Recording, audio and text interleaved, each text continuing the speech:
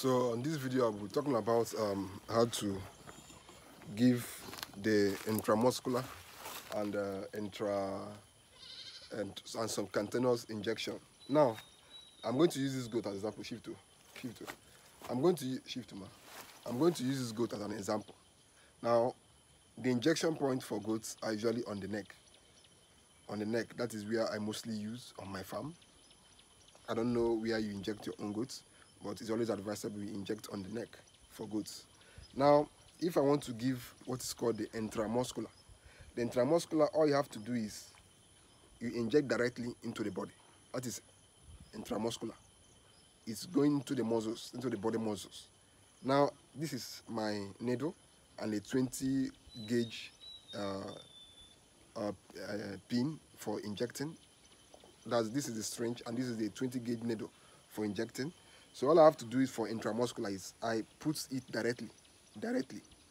I put it directly. That's basically intramuscular. Now if I want to inject in subcanteneously, I will have to raise a food. Shift to my deal.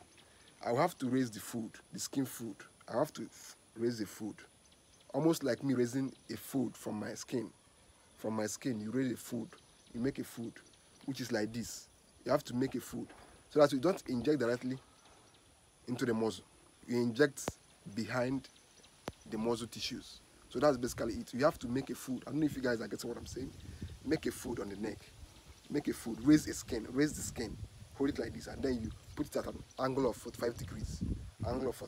So assuming this is a goat I want to inject, this goat is not sick, so there's no reason to inject it. It's just for experimental, it's just for practical purposes. So I'll raise a skin here and I'll put my needle like this at an angle of 45. Don't inject direct. If you inject direct, it might enter the muscles.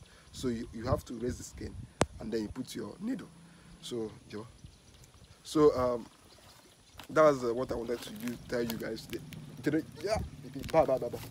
So that's what I wanted to tell you guys on this video. So so next time you want to inject subcanteneously or intramuscular, you now know how to do it. So that's basically it on today's video. Thank you, and keep watching the channel and keep following the channel. Thank you.